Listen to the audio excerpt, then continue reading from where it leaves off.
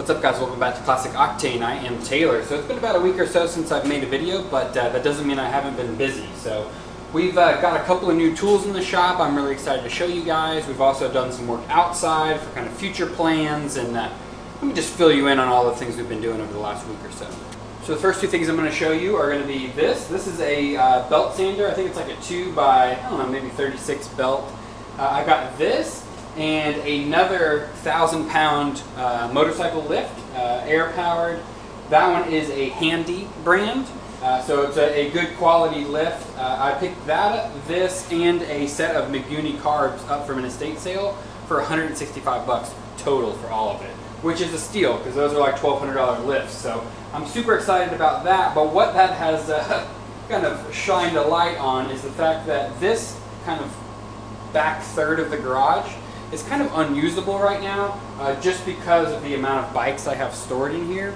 So basically what I need to do is figure out a better storage solution for all of these bikes. Some of them are future projects, some of them are sold already, some of them are done. So there's kind of a mix, and I don't want to just park these outside. I don't want to park them even outside just in like a temporary kind of tent garage.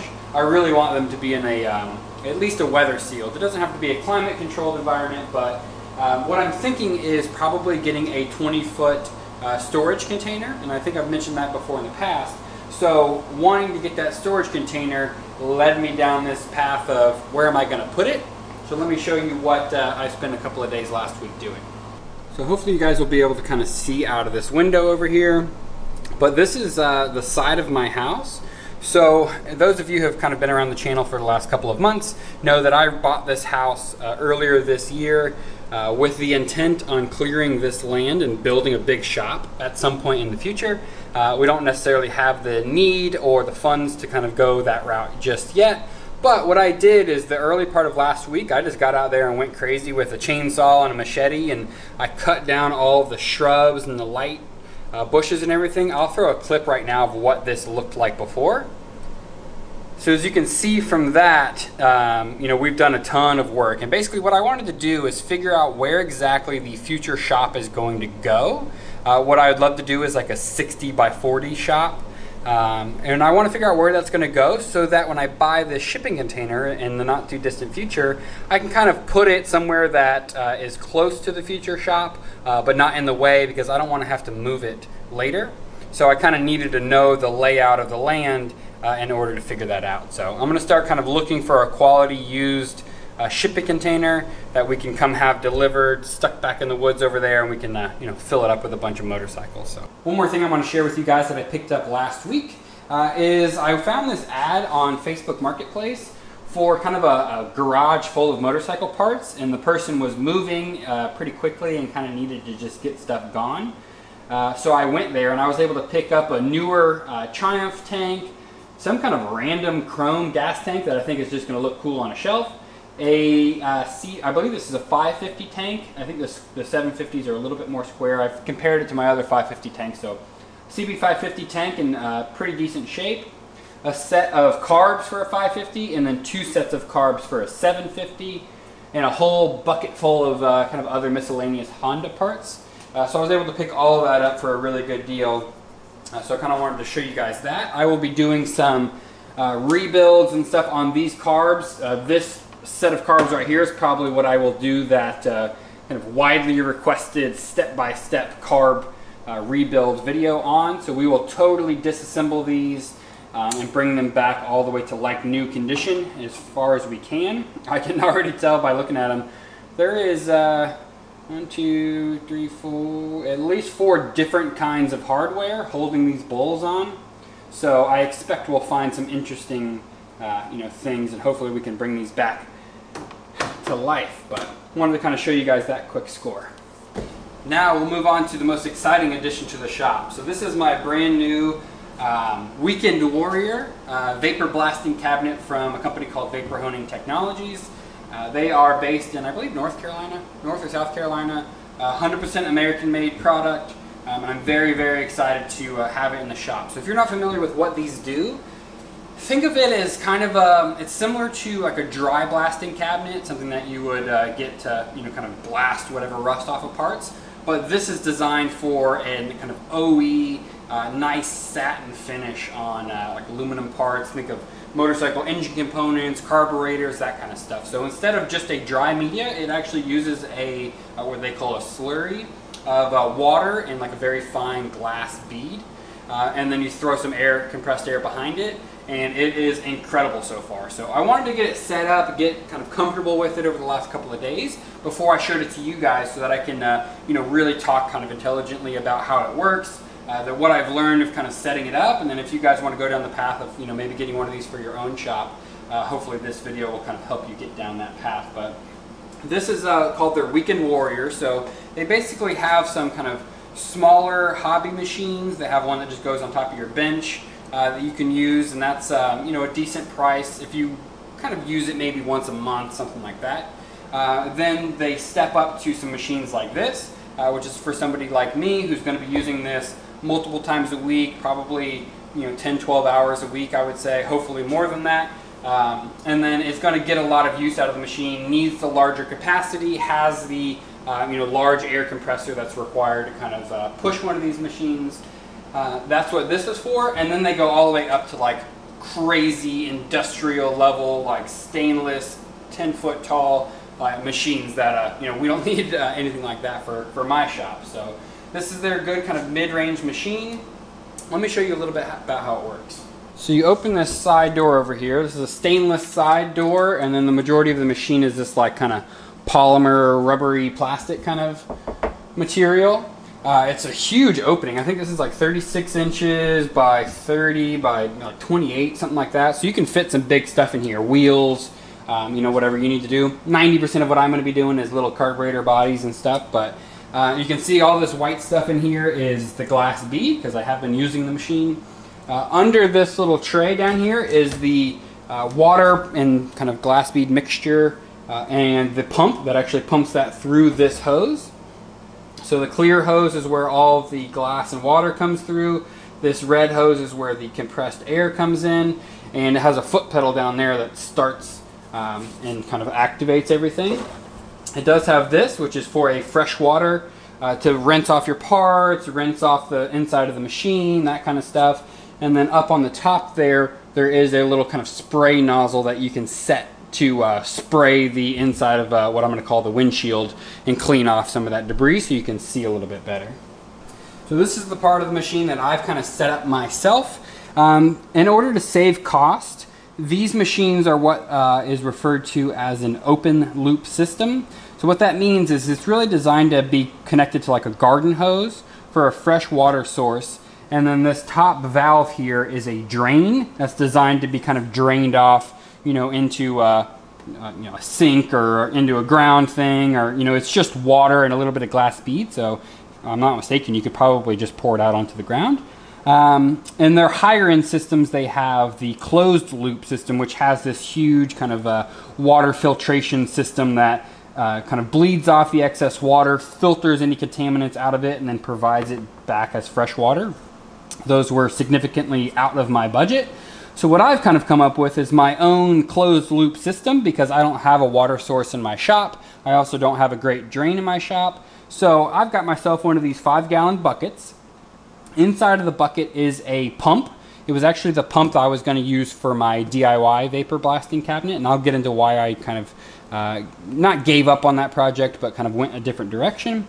But it's basically just a Harbor Freight kind of maybe $70, $80 pump that I use to pump fresh water out of this bucket into the machine. That's for my rinse nozzle and for the windshield sprayer.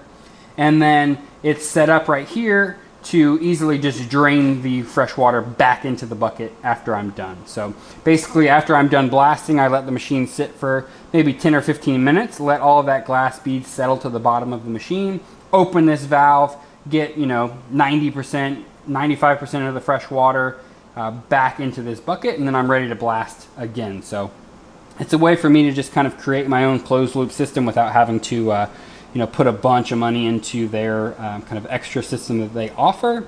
Downsides of it is technically there is some glass bead and contaminants in that water, so when I'm spraying off my parts, it's not perfectly fresh water I'm spraying off with.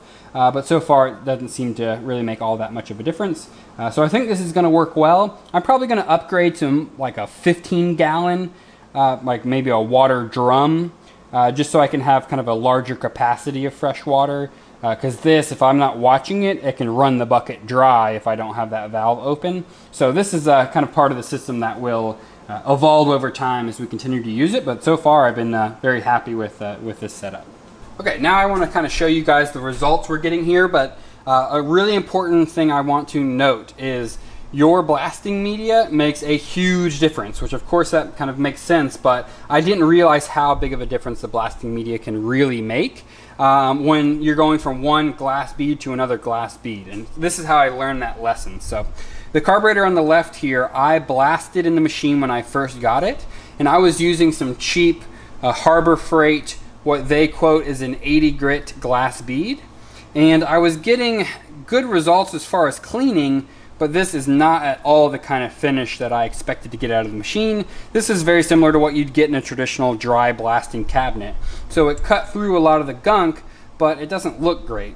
So I started to look and do a little bit more research, and I figured out, okay, you really need to invest in a quality media, and quality glass bead is not rated in grit. It's rated in sieve rating, amongst a couple of other things. So what I decided to do is totally rinse out and get rid of the garbage Harbor Freight media, and I went to Grainger and I got a quality glass bead. Let me show you exactly what I got. So this is the glass bead I got from Grainger right here, and the important bit is down here on the bottom left, and that is that sieve rating. So this is a 170 to 325 US sieve. So what that is the actual consistency in the size of bead, and that made all of the difference. So this carburetor on the right is the first one I did with the new glass bead, and that is the results we are looking for. So you can see it still keeps, I mean, this top isn't in great condition, but it still keeps the nice polish. All of these bolt heads are like nice and polished. The brass parts all come back to life, but aren't all dull and kind of you know, pitted like they were on this setup. So you can see this is why you invest in a vapor blasting cabinet, is because you want the carbs to come back to life. I want them to look like new, and that's what we're finally getting now. Look, you should get a little bit of powder coming out. So I've been going ham on just vapor blasting a bunch of stuff. Here's another good kind of side-by-side comparison. This left side was done with the old media, right side was done with the new media, and you can see how it has this nice satin finish. It is nice and clean, and this is just kind of a rough, almost dusty looking matte finish, and it's just not what we are looking for. This would probably work well if you were gonna paint it afterwards, but if we want to keep it raw aluminum, this is really what we're looking for. And I'll show you one last time of a true side-by-side, and this is some of the carbs I picked up.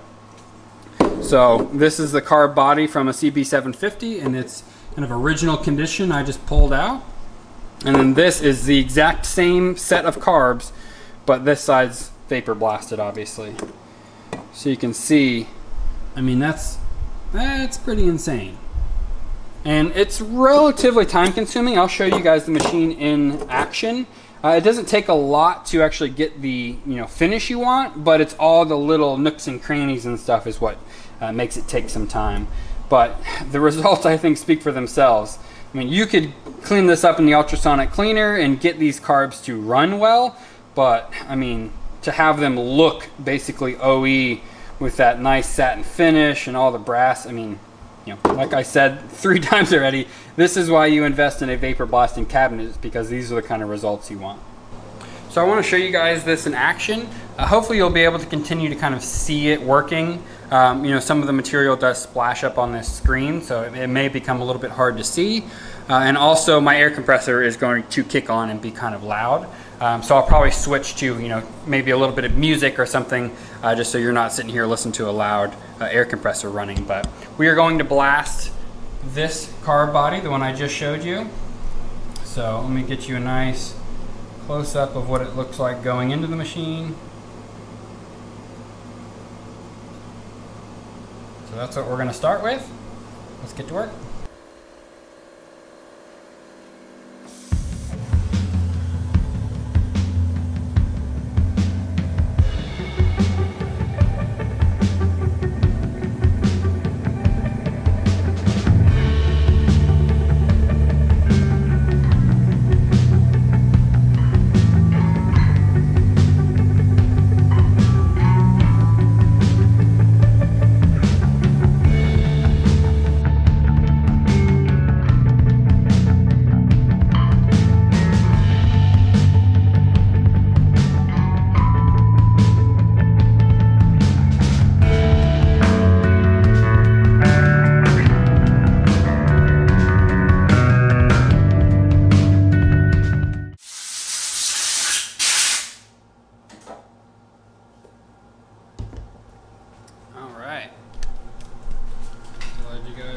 keep this as one long clip. This is what we're working with now. Isn't that insane? There's some pitting in here. This is nice and clean. It's just, you know, the aluminum is kind of pitted, so it's clean. It just doesn't look that great, but luckily that's inside the bowl. You can see the body. I mean, short of like the little just heavily kind of corroded and, you know, rusted area in the corner of these, you might have to hit with, you know, something more aggressive or by hand. But the beauty of this machine is because it is so gentle, it's actually safe on rubber, on brass, of course aluminum, you know, any of that kind of stuff. So if plastics, so if you have little, you know, a plastic choke, you know, lever on your carbs, you can blast right on that. It will clean the plastic up without tearing it away. There's no way you're doing that with a dry blasting cabinet. So I think the results kind of speak for themselves. And you saw that took probably, you know, 2 or 3 minutes, but this is by no means done because I got to go in here and make sure I don't miss any of these little kind of tiny corners and that kind of stuff. So from what I've found, you really need to blast it as best you can, clean it, you know, spray it off with air, pull it out in the shop and look around and take note of any spots you missed, put it back in the machine, blast it a second time.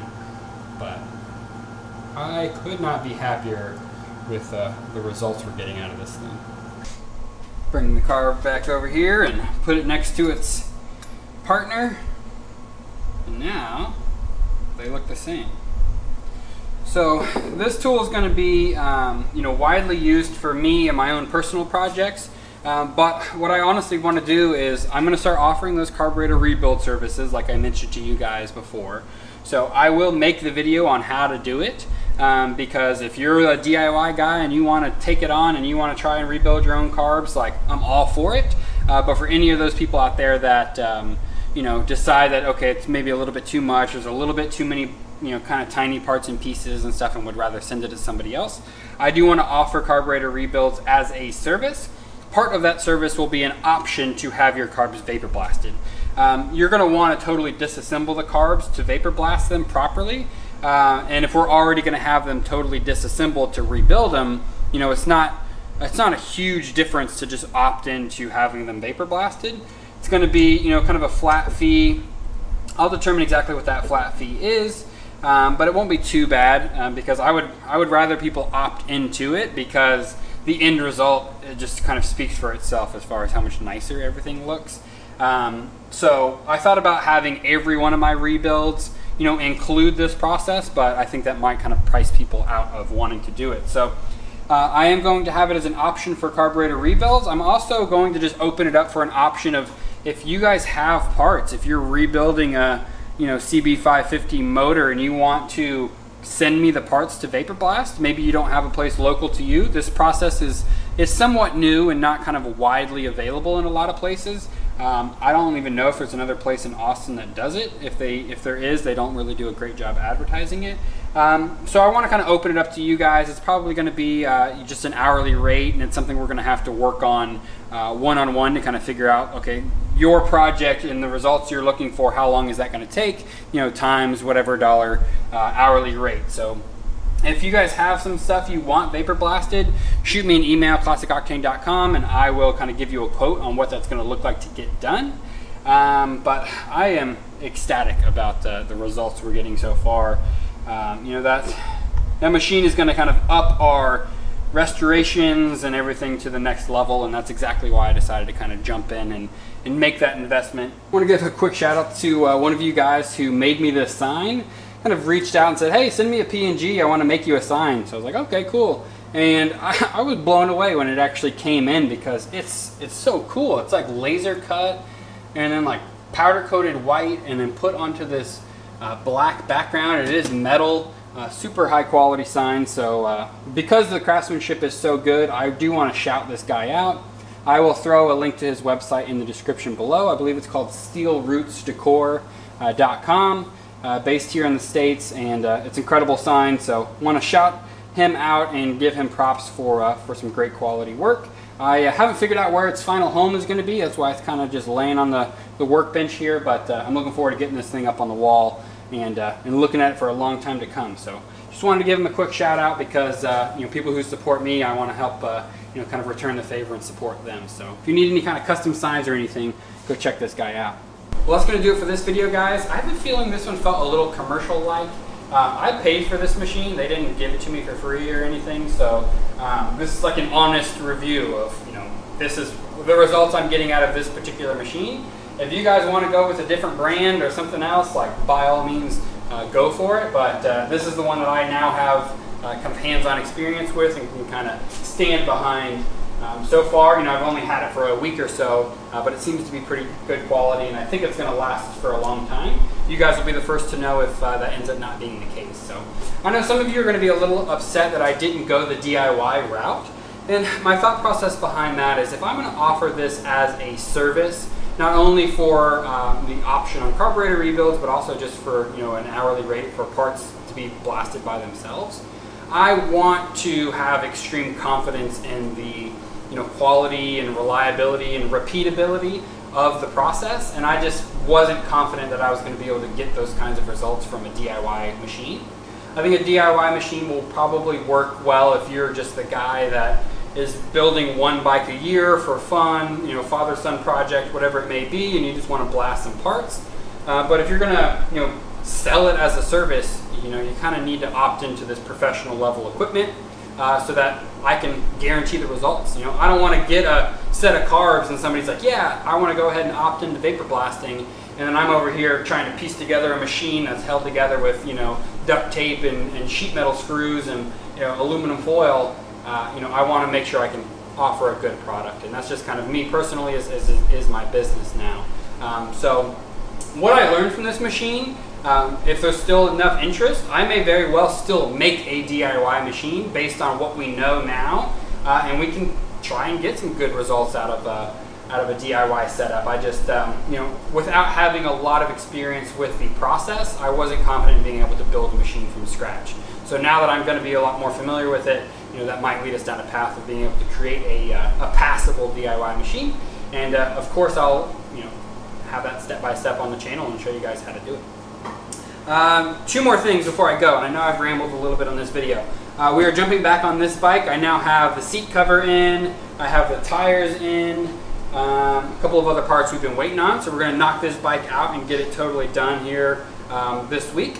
I also have something very exciting outside on my trailer that I think is going to make a really cool Will It Run Wednesday for you guys. So I'm going to get to work on that. I may actually work on that tonight. I have a buddy coming over probably help me with that because it's a lot bigger than what we've been working on in the past. So be on the lookout for that, and appreciate you guys watching. Let me know if you have any questions about this process, carb rebuilds, whatever else, and I'll see you guys in the next video.